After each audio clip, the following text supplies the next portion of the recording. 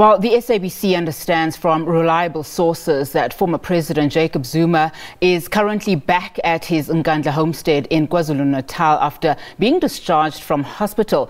Now, earlier this month, the National Commissioner of Correctional Services, Fraser, authorised the former statesman's release on medical parole. The former president had served almost 2 months of his prison sentence for contempt of court. Now, the DA and lobby group Afriforum have since headed to the courts to challenge Fraser's decision.